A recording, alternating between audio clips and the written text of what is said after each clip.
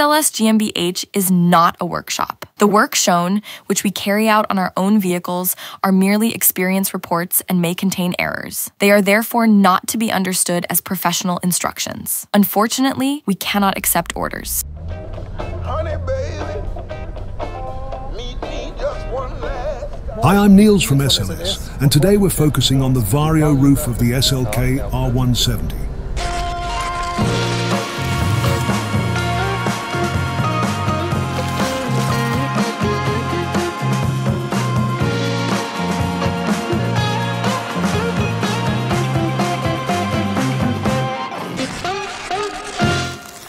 We've already made a video about the SLK roof.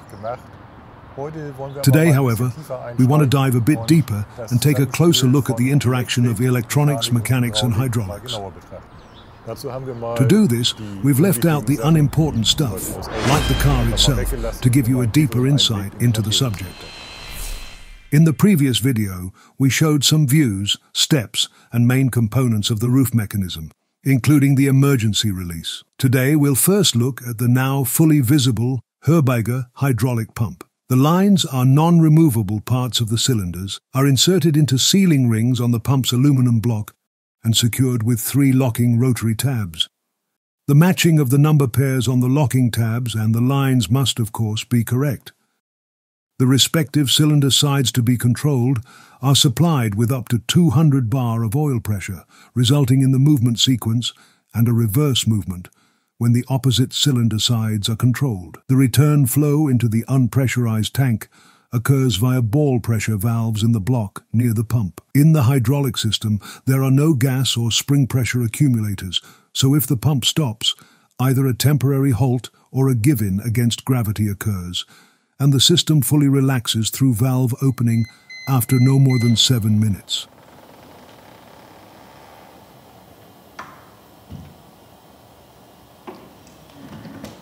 Although the metal roof could be considered an upgrade compared to older SL models, it is extremely rational in the R170. The pump operates the 10 lines to the 5 cylinders with only 2 solenoid valves. All mechanical follow-up movements are guided by cables and levers. The pump has an oil reservoir with a filter screen and fill level markings. Approved oils are so-called ZHM oils according to Operating Fluid Specification 343.0. In this video, we will not cover cylinder repairs, electronic details, or diagnosing deterioration of the pump. For such issues, we strongly recommend visiting a specialized workshop. Their expertise not only saves time, but also prevents costly damage from failed attempts. In addition to the STAR diagnosis system, specialized workshops have a test valve block. This allows for the separate control of specific pressure lines and the measurement of flow rate and pressure. We recommend using a support to secure the partially open roof. Now let's discuss the interaction between hydraulics, mechanics, and electronics. In the previous video, we started the roof opening with a view of the trunk interior. This allows us to directly focus on the movements in the front roof section. Hereafter, we'll refer to the hydraulic cylinders at the C-pillar main hinge, next to the parcel shelf, as the main cylinders. The rearmost cylinders in the trunk are the trunk lid cylinders, and the cylinder in the upper roof section is the cross cylinder. Without the headliner, here is the interaction of the front cross cylinder with the push rods to the rotary latches, the pull cables to the C-pillar locks, and the end position micro switches. Our degree scale helps us during the tests. If the lever points in the driving direction or at 90 degrees, the rotary latches are locked, the roof is closed, and the end position switches are activated. The cross cylinder is retracted, and the cables for the C-pillar locks are relaxed. Our lever pointer rotates to its crosswise position, turning 180 degrees on the scale when the cross cylinder extends approximately 32 millimeters to open the roof. The rotary latches handle the unlocking and extending of the front hooks, the opening of both end position switches, and the tensioning of the cables to release the C-pillar locks. As long as this hydraulic extension pressure is applied to the cylinder, this happens against the small tension springs at the C-pillar locks. When the pressure is released, our pointer rotates back by approximately 10 to 15 degrees. This corresponds to the movement of the front pins and rotary latches when viewed from the front. In addition to the longitudinal movement of the hooks, their guide's cam shape allows for the necessary lateral movement. This ensures a proper fit into the lock catches of the windshield frame. The plastic-coated pin aids in the initial contact and insertion of the roof into the windshield frame. On the right side, it also activates a micro switch in the windshield frame. The lock catches can be adjusted laterally in their position. Adjustability through elongated holes, or shims, is also present in most other joints and locks, as well as in the cable housings. Professionals have a clear advantage here because following the correct sequence during adjustments prevents inadvertent worsening.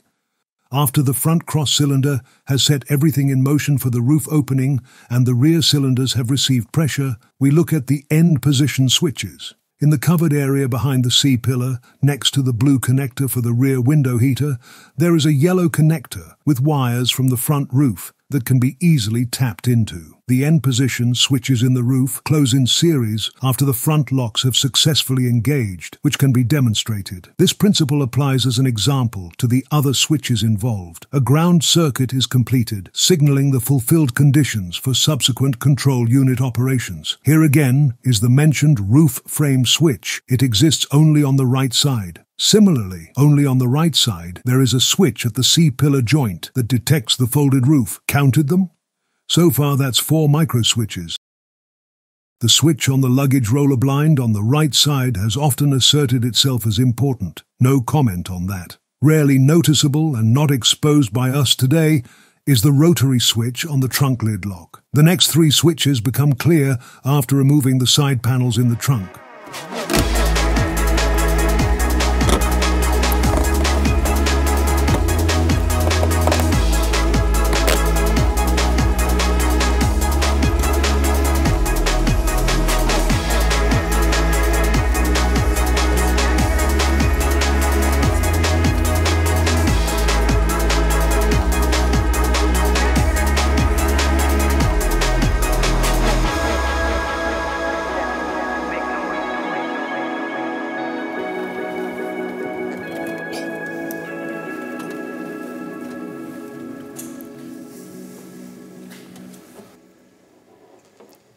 I'll get a broom. I'll belt up.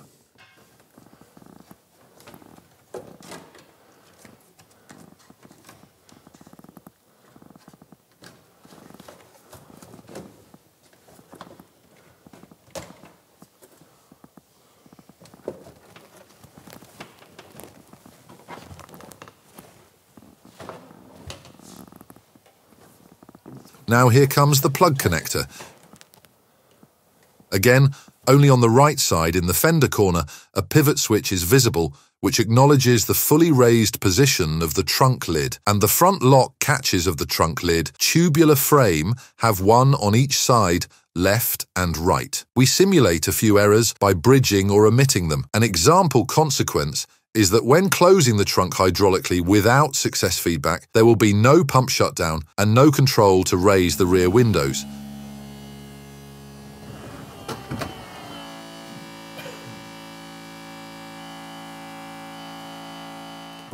You can tell he won't stop pumping because he keeps trying to forcefully close the rear locks. Upon restart, we should receive an error message now. Therefore, the next point will be the pump wiring. Rare but not entirely impossible is the failure of the pump control relay. By simply bridging this socket, we can gain insights into the power supply and the readiness of the pump. It also helps us to pump oil out of the reservoir. Power supply is red-green on socket 2, pump positive on 8. Ground for the relay coil on 4, and here on socket 6, the control positive for the relay coil would come in with the wire color pink-red. Further along the pump cable, you'll find this 8-pin connector. In addition to the wires mentioned earlier, there's yellow for valve positive Y1, green-brown for valve positive Y2. There are also 2 violet wires for valve grounds from the pump temperature sensor and the pump ground, which is white here. This other 8-pin connector serves as the junction point for the trunk lid. Alongside the roof-relevant lock switch, it also houses lighting and central locking controls. The power supply for the pump unit in our 1999 model comes from fuse number 25 with 40 amps in the fuse box located to the left near the brake booster. The fuse box on the right manages higher-level main supplies. Now that we have a clearer picture of the end position switches, pump control and power supply, let's move on to the control unit in the module box. We disconnect the battery regardless of stored codes.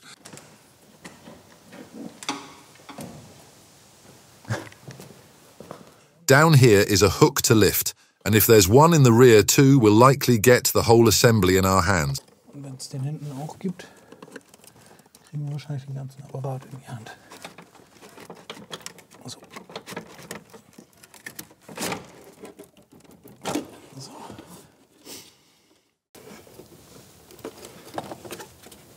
Wieder Stück. So weit. As far as possible. Und dann. Na.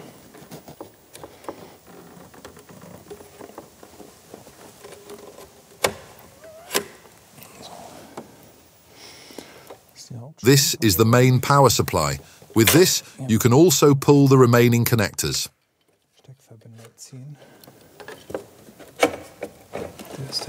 Here's the top view of the long vehicle side connector. With glasses, the numbers corresponding to the contacts become visible. Our end position switch states arrive here as input potential and can be accessed or simulated based on the profile. Just by the number of poles, it's evident that the comfort control unit integrates even more functions, such as turn signal and window lifter controls. Alongside other devices, there's also signal exchange, for instance, related to vehicle speed. Its memory is also queried during error diagnostics. We attempted unsuccessfully to diagnose through the 38-pin socket. Occasionally, we hear about issues, such as those traditionally caused by cracked solder joints, which are addressed in the well-organized repair industry. But back to the pump. To satisfy our amateur curiosity, we also opened a spare pump. From the motor side, the square part is actually the valve block up here, with the line addresses. The annular pump element is removed here, allowing a view of the stationary central hollow pin. It has a suction and a pressure channel. Here's the view from the reservoir side. We've attached the rotating pump element to the electric motor for demonstration. The pin-shaped, radially inserted piston is one of three. Eccentrically positioned, it is surrounded by a rotor ring showing noticeable wear marks from piston contact on the inner side. Here's a clear explanation. The eccentric arrangement causes the three pistons, when the pump element rotates, to draw inwards from the center during suction and to push outwards into the other bolt channel during discharge. The running and pumping direction of the pump in this system is always the same, just like the use of full onboard voltage. In principle, it's quite universal and robust, but like all hydraulic systems, it's sensitive to dirt, dry running and heat from overuse. Here's the left side block assembly. The brass-coloured relief valve has a critical maximum torque of only 3 Newton-meters and should never be used under hydraulic load. To prevent it from being unscrewed too far, there's a neighbouring screw with a wide cap. Below it is one of the spring-loaded ball valves. On the right side, it looks similar, and on the reservoir side, the sieve filter can still be removed and inspected. Going deeper into the motor or valve block requires the expertise of a specialized workshop. Upon closer inspection, the sealing in the line sockets and the channels in the solenoid valves are visible. Here, O-rings remain on the valves. Although the two identical valves have only one activation direction, they serve multiple functions, transmitting pressure, thus activating both the valve and pump, maintaining pressure, thus activating the valve but deactivating the pump, and allowing backflow, thus deactivating the valve. The valve's operation can be observed and heard to some extent. Our conclusion: in the current situation, replacing a faulty pump with a better quality, used one is advisable, and regular system maintenance, such as an oil change, is beneficial. Both our carless roof and the hydraulic system in their green sheet metal outfit reveal concerning amounts of dirt in the oil reservoir, above the fill level, and overall there isn't a good opening that allows draining via syringe or gravity. A fine metric M8 by 1 fitting with a hose and the help of the electric pump is useful here. Only as much as necessary for the reservoir removal. A few minutes ago we talked about relay bridging for this purpose.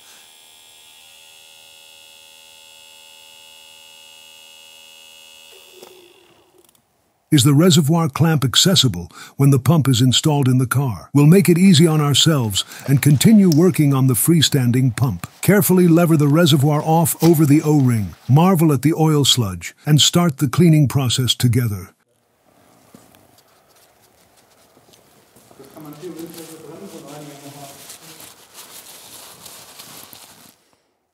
Thank you for sacrificing your finger. However, there are also solid particles in here. Where could that have come from? That is really quite bad. But it's so fine. Really looks like an O-ring. I think so too. And where is the rest of it? The emergency valve screw has 2 quite small O-rings, and the warnings about mishandling them are well known. During reassembly, after cleaning, it becomes clear that the same work on the installed car will be more difficult, especially when carefully repositioning the reservoir. The fill screw on top is M10, which is suitable for a small hose or funnel. Oil brands with MB approval 343.0 for ZHM applications are readily available, and the small R170 roof hydraulics requires 420 milliliters, about half of which doesn't appear at the oil change interval. This video has already shown the small size of the pump pistons. With a delivery volume of 0.3 liters per minute, circulation and bleeding are still quickly taken care of. Yep.